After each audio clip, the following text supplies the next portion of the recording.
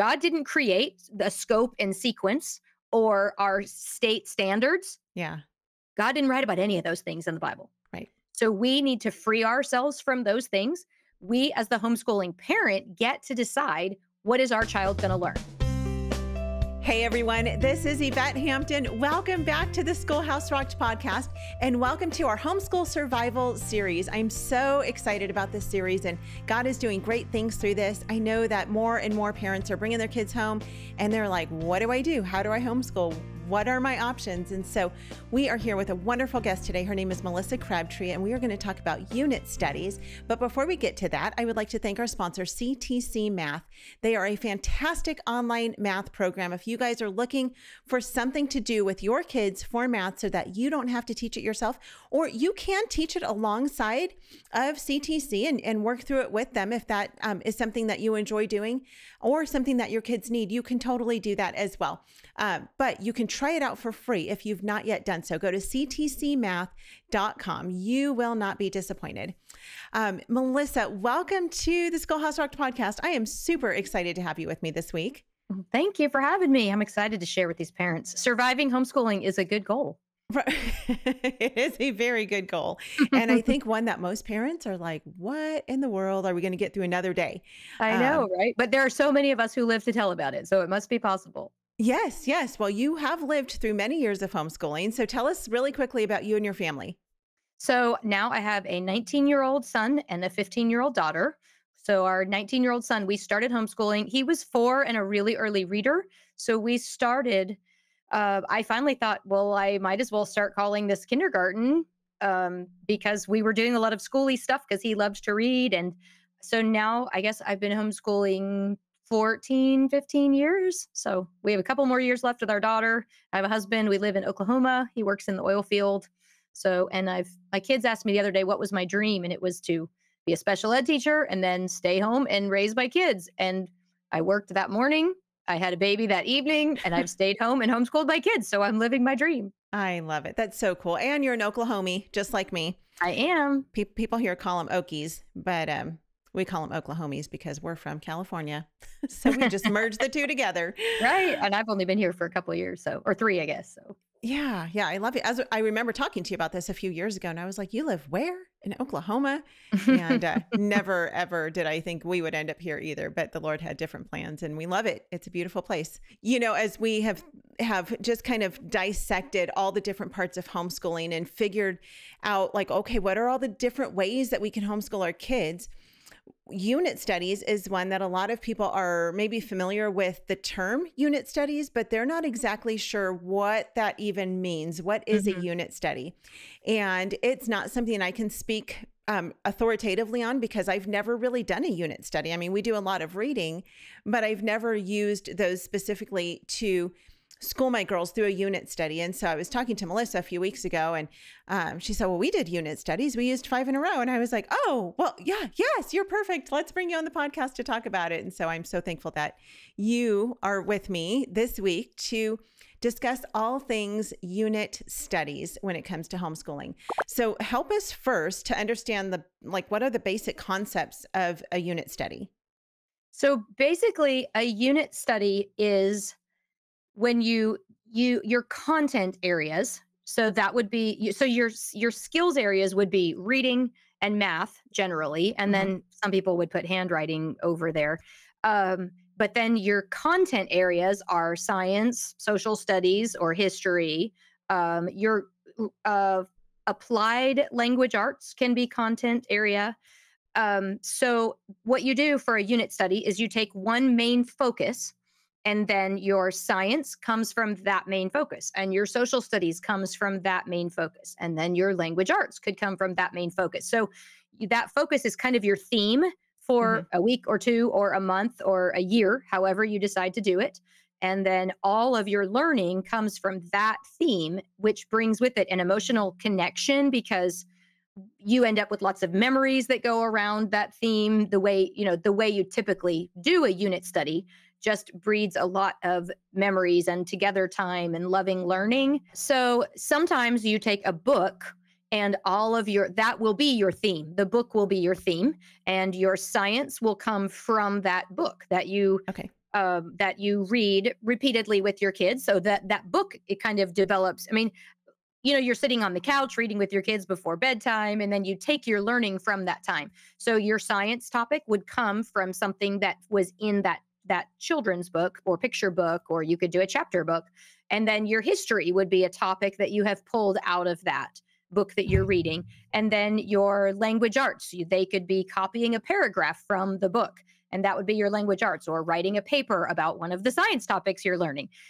Or you could pull it from, say, you wanted to do a unit study on horses, then you would learn, you could learn the history of horses. You would learn the science of maybe their structure, their body structure, and their strength. And then maybe you might learn the history of horses in America, and how have horses changed industry, or how have, you know what I'm saying? Things like Sure. that. So you can do it on a topic, or you Okay. can do it on a book, or a theme. You could do a World War I unit study. You could do horses. You could do a book. You could do a chapter book, and each chapter could be a unit study that you might do for a week or two. Okay. So it sounds to me like with a unit study, one of the most important things is to ask a lot of questions, right?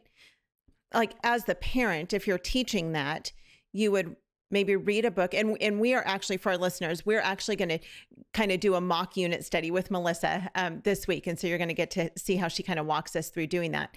And I haven't done it yet, so this is new to me as well. But what, as I'm listening to you talk about this, it seems that as the parent, you would ask a lot of questions. So you might read a book about something. I think we're going to talk about Make Way for Ducklings, right? So Mhm. you would read the story, and then you would ask questions to your kids about whatever that story was about. Or, if you do a unit study on the Titanic, you might ask questions about the Titanic and where it was and how did it sink and all the things. So is that what makes it more of a unit study? Yeah, I think unit studies generally, you're not generally going to have a prepared worksheet Right. or a quiz, or so the a concept, philosophy of education. One philosophy might be of filling a bucket. So we might think we're supposed to throw a bunch of learning at our kids, and Mhm. we want them to memorize things, and that's some people's philosophy, and they choose to educate that way, and I'm not saying there's anything wrong with that. But this would be the opposite, or maybe not the complete opposite, but it would be a different philosophy, in that it wouldn't necessarily be a list of things we're going to memorize about Right. ducks. It would be, we're going to learn maybe 10 things about ducks from the different ways we choose to learn, and we might remember 5 of them. And if I have 3 kids, they might all remember 5 different things. Right. And that's okay, because they've all learned something different that their brain was prepared to learn at that time when we were Right. studying about ducks. And so it's not the we're not focused on a specific set of things that will be remembered, or mastered and Sure. then forgotten later. And it's not a quiz sort of thing. It's more of a loving learning, Mhm. delving in And and experiencing it. exploring and Sure. experiencing. Yeah. Okay. Okay. That makes sense. Let's take a quick break. We'll be right back. What we do at IEW is break through the noise of the grammar and the writing prompts, and we say, this is what you do, step by step. And I've witnessed it over and over again, both watching Andrew teach and hearing from parents, this is the best writing program. We've made it so easy and made it really affordable. So any mom can teach writing to their children using our course, and we guarantee it. To try 3 weeks of free lessons, visit IEW.com. We are back with Melissa. So as you're looking at unit studies, what are the typical ages that are most fitting for a unit study? The early years are perfect for unit studies, because Okay. at now I would say you could do a unit study at all ages. College students could do a unit study. High school students, if you're wanting to to have a created transcript that looks like a college prep transcript, it would be a lot of work. If you're supposed to have, what is it, a hundred or 130 or something hours practicing or developing a skill per credit hour, that Mhm. would be of course, that's different, state by state. I'm just using that example. That would be really hard to pull out of a unit study and have it fit in your transcript. Lots of parents have done it. I was not that parent. Yeah. But you're definitely before the transcript years Uh-huh. are all great ages to do it. But especially the younger years, they're perfect for it because they're so thirsty for all sorts of exploration. Mhm. You aren't as pressured, or you definitely should not be as pressured to get all this stuff done and get all that, do they know all of these things because we're running out of time? And you're really not if they're in second grade. It's Right. supposed to be about loving learning, and it's supposed to be about that in high school too. It just looks really different. So the early years are so perfect for it. But I would say until you're writing stuff on a transcript, seventh and eighth grade, they need to be learning some of those things that I would say are a little more formal, or they benefit from that. I wouldn't say need to, because everybody does it differently. But Sure. it's so sweet for the early years. Yeah. Yeah. I just picture, especially if you're doing like a more of a literature based unit study, like 5 in a row, that you would be sitting with your kids on the couch reading to them. I mean, it is my favorite part of our homeschool day. I love sitting with my girls and reading to them. I would do it all day, every day, if that's all I could do.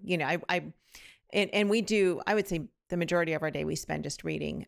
But of course we still have to do other things as Mhm. well.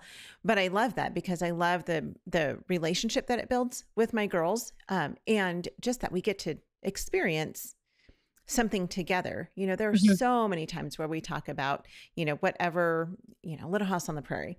We'll talk about something that happened through that series and we can all relate to it because we've all read it. And so I love that. So, okay. So it's mostly geared towards or best for the younger years, though it can be used for the later years. Mhm. What kinds of kids, what types of kids are unit studies best for? I would say they're best for all kids, Okay. because you can take your unit study and you shape it for that child. And you might have 4 different learning styles in 4 different children, and or 10 different learning styles in 4 different children, and you can shape it for each child. I think it is perfect for children with special needs. You can make all of your activities. Say we're learning about ducks. Well, I'm just going to pick that one. You might paint a duck as the mom is reading a library book about ducks, and then your kiddo who needs to be hands-on and doing something, or the 3-year-old who doesn't like to sit still, but if you give him a paintbrush and some yellow paint, he can start painting something, and that keeps him occupied. Hmm. Where your second grader can be drawing with pencil and paper, if that's what maybe they're learning about how to draw with a pencil or charcoal in their art class, and then that's how they might learn or be occupied while mom's reading. Or your auditory kids, of course, you can read tons, and that throws stuff right at your audio kids right away. And then your visual kids, they can be looking at a book, they can be looking at a YouTube video, they can. We used videos really very sparingly, Okay. Right. more so when we had a good library. When we moved to a small town that really didn't have a great library, we did use more YouTube videos, and we didn't enjoy that nearly as much. Hmm. But that kiddo was actually one who learned better with all of the stimulation of a video. She wasn't one who did quite as well with the books, but I really was sad. I always prefer books. So when we were learning about, we'll just go back to ducks, we would learn as much as possible from books. So we'll talk more about the different subject and kind of how we would do it, but we did as much as possible from books. And what I really love about unit studies is that they're not expensive. You can pick any topic and Right. go to your library or search Encyclopedia Britannica online. You can get a $30 annual subscription, and then you can search, the encyclopedia within a protected area, learn about all sorts of concepts without having to buy anything. If you have a library card, most states, if you have a tiny town, you can go to a larger library. They'll all usually do interlibrary loan. Right. So many libraries now let you get a book with Hoopla, or some of Hmm. those. So there's so much at our disposal now. There's so much information, but it's a great way if you are needing to limit how much you're spending. That's one of the things that really is great about unit studies that I actually hadn't thought about talking about today, but it really is a great way to do it. Yeah, that's fantastic because I know so many parents ask that question. I see it all the time of, what are some inexpensive products that I can use for homeschooling. You know, where do I get free curriculum? And so, yeah, this is a really great way to do this. So how labor intensive is it for mom? Because I want to talk to the mom who's maybe thinking like, this sounds amazing. This sounds like it would be a great fit for my family. But how does she move forward in doing this if she's never done a unit study before? I think some of that is a personality thing. I was very happy to not have a lot to show for our unit study. Some moms really feel like they need to have a lot of proof that they learned Uh-huh. something. And it's going to be more labor intensive for that mom. Okay. What I would say to that mom is to try and relieve yourself of that pressure, because the proof can be your experiences. Mm-hmm. Take a picture of reading, take a picture of feeding the ducks at the duck pond. That can be your proof of learning.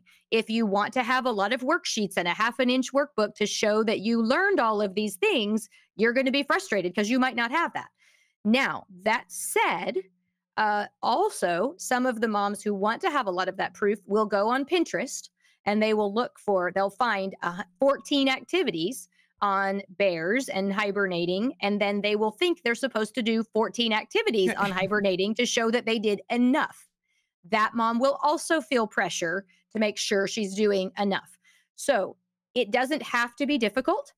If what I would encourage in any mom who's starting homeschooling is to say, this child has their whole lives ahead of them to learn what they need to learn. God didn't create the scope and sequence or our state standards. Yeah. God didn't write about any of those things in the Bible. Right. So we need to free ourselves from those things. We, as the homeschooling parent, get to decide, what is our child going to learn? Now, every state is different. Some states, we happen to live in one that we are truly free to do whatever we want to in homeschooling. Not all are like that. Right. But so I would just want to encourage the mom. You want to love learning with your kid, especially in those younger years. And one thing that I think is important to say to that mom who may have grandma who is questioning, what year did World War II happen, or who was the 14th president? Well, first of all, I want to say back to that grandma, you tell me who's the 14th president, and you tell me 17 and 21 and 27. Do you know them all? Probably not. So first of all, I would say relieve yourself of that pressure. The Lord has given you the opportunity and the challenge to homeschool. So you get to decide what your child is going to learn. And then I would say, in relieving yourself of that pressure, all students, all adults, we all have gaps. Yeah. None of us know everything. And students who move all over the country, they definitely have gaps, because I hit mythology so many times, but I managed to get all the way through my public school years I never learned about the Vietnam War. But I learned mythology constantly. I thought, oh, again? Because it just happened to be those years and all those different, my dad is in the military, so we had lots of different school systems, but we all have gaps. Some people, we might even have all of this information, every single scope and sequence and state standard. We might all be presented with all that information, but we're not going to remember it all, because we remember what is of interest to us or what a teacher chose to present in an interesting manner. So it is okay if your kid doesn't remember everything that your neighbor remembers, or that the fourth grader across the street at a private school remembers. So I would say go into it knowing that they are learning. It's not a matter of checking things off a list. It's about learning to love learning, love exploring. So all of that said, how labor intensive is it? It's as labor intensive as you choose to make it. Good. The way I did it is on a Sunday afternoon, I would pick the next 3 or 4 weeks. And remember, I did have a good library system, but even when I didn't actually make it any harder on myself. Also, I'm a public school teacher. I have a K-12 teaching degree in special ed, and I didn't have any trouble relieving myself of the pressure for performance. So what I would do is I would write down my list of things that we wanted to learn. I would go to the library or to YouTube, and I would find the things that covered the topics that we wanted. And then I would write them down or just put check marks, on my list. This is what I wanted to learn. And then on Monday, I would sit there and go, okay, I only have an hour today because we have to go to a doctor's appointment. So we're going to do those things that are a little bit quicker. Mhm. Tuesday, we're home all day long. Dad works late. Okay, we're going to do the messy stuff today, and we're going to do art and painting and build some island with Play Doh or whatever. Wednesday, we've got co op at 11 o'clock. We have an hour and a half this morning. We're going to do some of those shorter things. That's how I did it. It was Mhm. open and go. So, like I said, it can be as labor intensive as you want it to be, or as you choose not to make it. And all of that is going to be based on the pressure or feeling to put on yourself, typically to have proof of Right. what we're learning. So, I would encourage every mom to let it go. And I won't sing the song for you. Right. Though you could make that into a unit study. That is true. Oh, All my sorts of goodness. science in that book or song. Yeah. Oh, that's fantastic. Okay. We are out of time, but we're going to come back on Wednesday. We're going to continue talking about unit studies. And then Melissa is going to walk us through an actual unit study, which I think will be really helpful for those of you who are trying to figure out, like, what does this actually look like practically? So thank you guys for listening. If you've not yet left a review for the podcast, please do so. We continue to get great reviews, and it's such a blessing to us. It really helps us to get the word out about the podcast and helps people to find us so that we can encourage them just like we are encouraging you. Thank you guys for being with us today. Have a great afternoon, and we'll see you back here on Wednesday. Bye. Well, first of all, I think the quality of education has steadily deteriorated in America. Tell me about your education, if you don't mind telling us about. So I was a military kid. I went to a bunch of public schools, and I would say my education is pretty mediocre. My math and science skills are like pretty low, probably, like based on, I don't know if it's like lower than average, but like, what's that saying, you know? I'd say like overwhelmingly meh. From your perspective, how do you think the public schools in America are doing? Not great. I think mostly public schools about indoctrination right now. I know that standardization, the increase in that, has caused a lot of teachers to sort of lose their passion. I taught kindergarten in a traditional public school, and the curriculum with the mandated testing has changed so much. There's really no time for play, socialization. It's just like numbers, alphabet, words, phonics. I have been in situations where parents are trying to help third graders with their homework, and they can't do it because it doesn't make sense. We find that the student will say, well, if I don't do it, you know, the way my teacher said, then it doesn't matter if I had the right answer. Right. It's wrong. We grow up in a system, typically, that we think that we need somebody up at a blackboard writing it down and us taking, like there's a standard protocol to learning. And I think that that's stifling. It certainly stifled me when I was in school. I, for one, was a child who was pretty much always just painfully bored in school. I just remember most of school was about how to survive this excruciating boredom and staying in one spot, and you couldn't work ahead. You couldn't do anything other than what everybody else was doing. For me, real life started when school ended. I did not enjoy learning, and I was dissuaded from writing because I was told I was math and science, and I did love math and science, and now I'm an author. Mm-hmm. So go figure. So what do you think the solution is?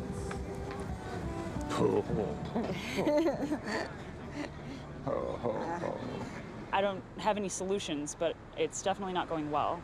And it's not easy to come up with, here's the one solution. In other words, dear old United States government, they can't legislate and come up with a solution that's universal. No one is really able to change the great Titanic of institutional education. It is going along its path, and it is essentially unturnable and unchangeable. I mean, let's face it, if money could have fixed public education, it would have done so long ago. If the newest iteration of standards could have changed public education, it would have done so long ago. And so we continue to throw things that don't work at this great ship of institutional education trying to change what it is, and it's not worked, and it's not likely to work until it really kind of breaks apart and has to be redesigned. And in the meantime, what's happening, people are not waiting for it to sink and break apart. They're jumping off and finding other ways to get where they want to go.